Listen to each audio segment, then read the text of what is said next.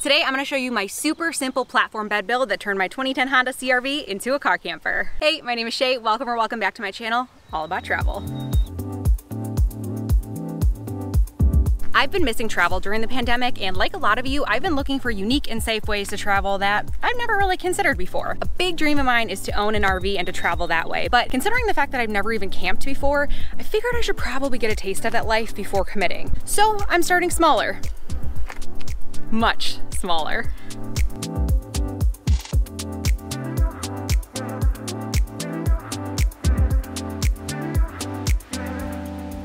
With my vast experience of building IKEA furniture under my belt, I had to watch a few dozen YouTube videos to even get a sense of where to start with a project like this. And I decided that it would be best to enlist the help of a professional, aka my dad, who, let's be serious, has a way more experience building things than I do, and has a garage full of power tools that made this project so much easier. We devised a plan to build this super simple platform bed inside of my car for my 1-week road trip around Lake Michigan. But now let's rewind and start at the beginning.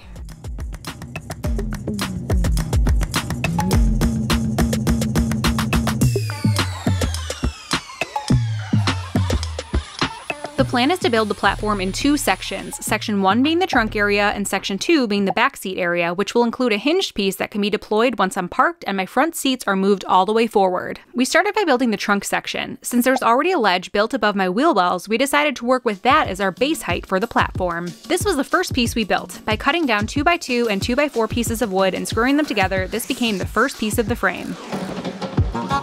Next came the legs. We cut a 14-inch section off of a 1/2-inch piece of plywood so that the height would match the wheel well ledge in my trunk. We then cut that piece in half and screwed the pieces to the outside of the frame. This fit in perfectly to the width of my trunk. To add stability to this piece, I added a corner brace to each inside corner. Or at least I tried to. After getting schooled by my dad, I finally got the hang of it. Even an idiot can do this. Okay, hold the weight. Each car has a unique set of measurements and challenges to work around. For example, in my car, my spare tire is underneath the floor of my trunk, so we knew that the trunk section in my build had to be easily removed if need be. The next step was measuring and cutting down our plywood to sit on top of this frame. Since the door opening is narrower than the width of the trunk, we decided to use 2 pieces instead of 1. These pieces span from the ledge of the wheel well and meet in the middle of the 2x4. So trim the edge around here. We're going to copy the same exact thing for this side, except we'll also have to do a cutout for the fuel on that side as well.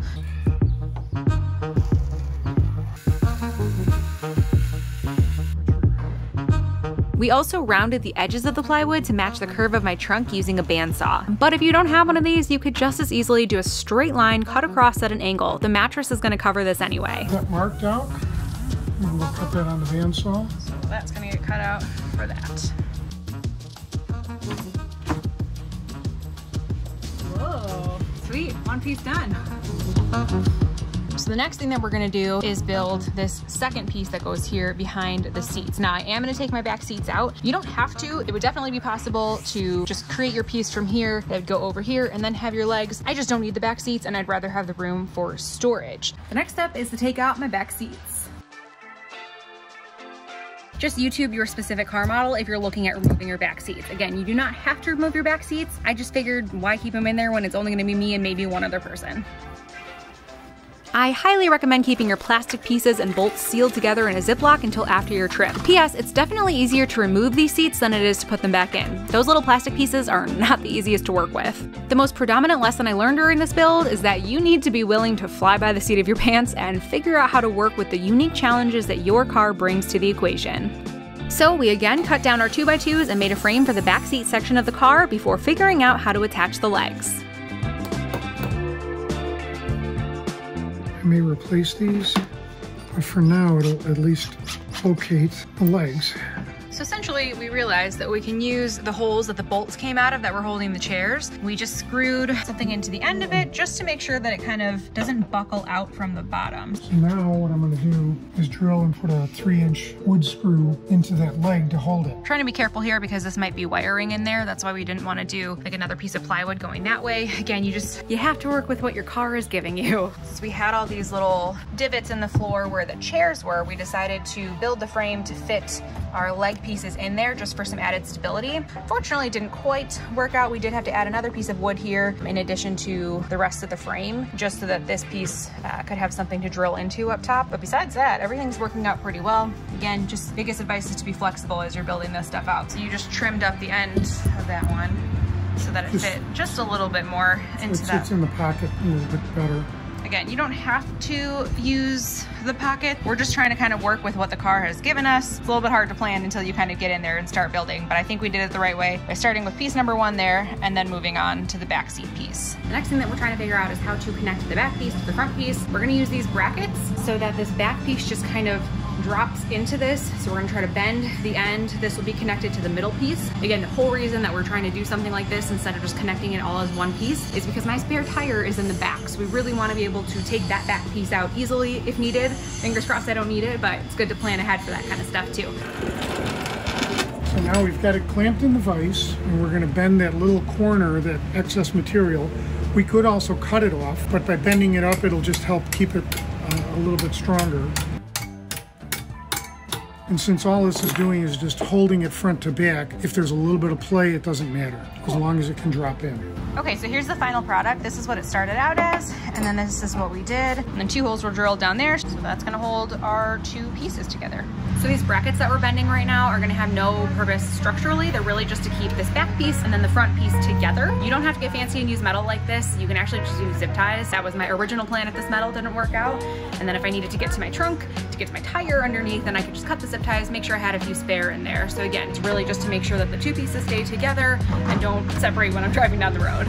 All right, so that is the bracket that we just built and bent. Again, it's just holding this piece to the next piece because the back seat section and the trunk section are 2 separate pieces. As you can see, I also added corner braces literally everywhere because I just didn't want to fall down in the middle of the night. So corner braces are a good way to go to just add some structural stability. The next thing we were trying to figure out is if I needed a brace for support here. It doesn't fully need it, but also just to fit things underneath. We really like that there is not another post there right now, so my dad just came up with an ingenious idea. So what we're gonna do is, obviously it'll be a full-length piece, but it'll just slip in when you need it. So that'll cut the span down and provide vertical support for this end of it right here. Then you can take it out. Slide it out when I need to put something in there. If you need bigger space or whatever. Sweet. And then the plywood will just sit on top of that, keeping it in place. But now I have full access to under here. I don't have a leg that's gonna get in my way when I'm packing stuff in and out.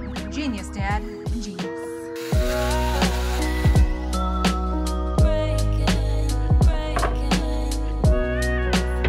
I mean, if I wanted to sleep in the fetal position, this would be fine. Yeah. But we are gonna build another piece at my feet down here that's gonna hinge out. So the reason that this board only comes up to here is since we're gonna have a piano hinge going across, we wanted it to end on this piece so that the piano hinge would have some structural supports. So the last 2 things that we have to do are attach the piano hinge to my hinge piece in the front and then cut out legs. These plumbing caps to make the socket that's gonna get attached to the hinged piece. And then this will be the leg. You just pop it right into the socket and hopefully it's super easy. This is just so it'll go in and out of the end cap more easily.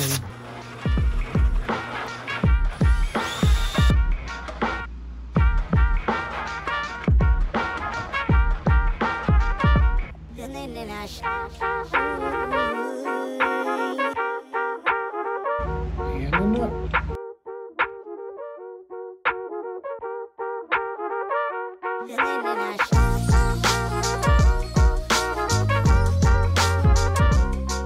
We made this so that the hinge was resting on our support here. This piece and this piece are both evenly on this piece.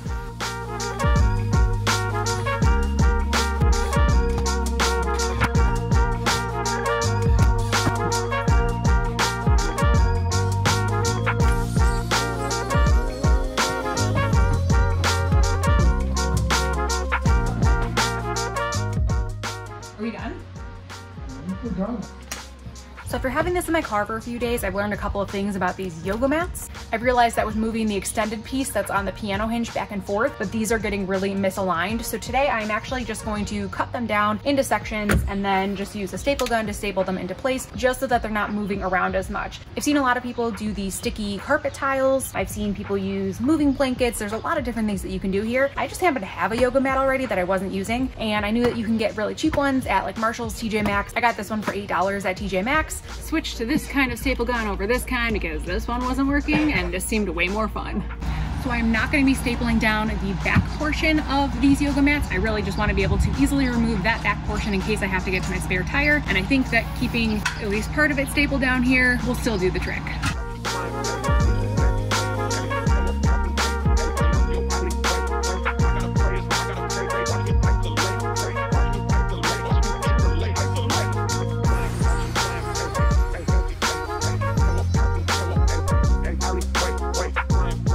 So I looked at a bunch of different options for covering up my windows, like curtains. WeatherTech makes this exact product that I'm about to make, but I decided to go the DIY route because I'm trying to be as cheap as possible. So I bought this roll of Reflectix, and I'm gonna cut that with the scissors. My plan is to use this sticky back Velcro to just make it stick onto the window. So we'll see how this goes.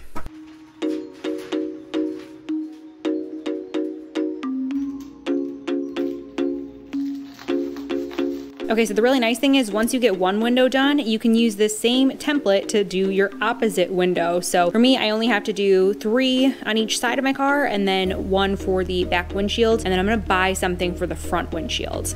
So the last thing that I need to do is stick on my little Velcro squares onto my window reflectors. One side will stay on the reflector and then the other will stay on the window. So definitely keep that in mind. You're gonna have something on your window if you choose to go this route with the Velcro.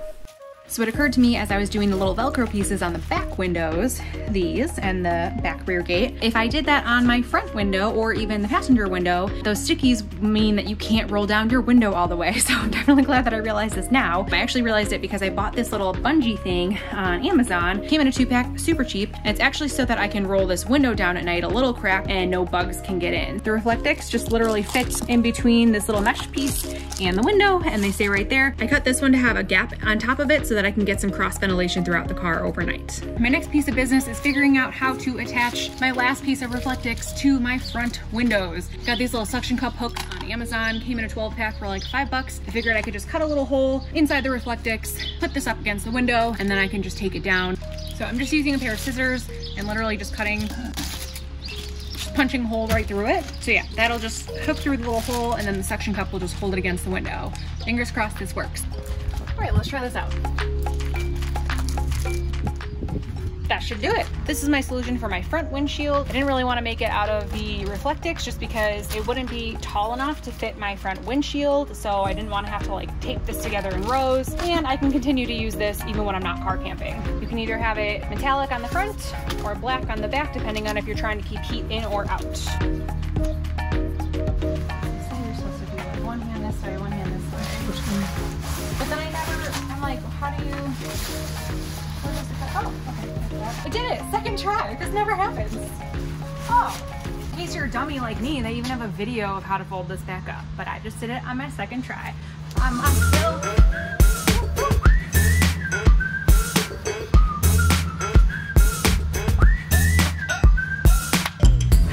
You're not impressed. Good thing there's a delete button.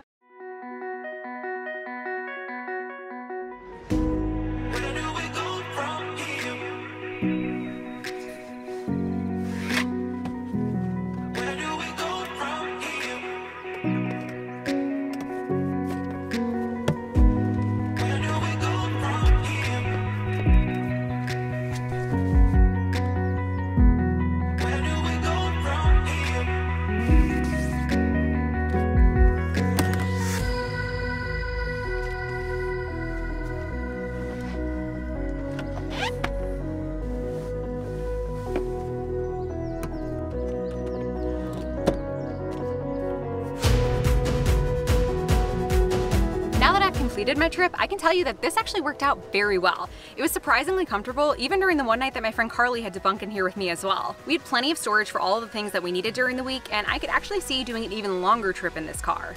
We stayed at campgrounds all week, so things like showering and cooking were really easy using the campground amenities.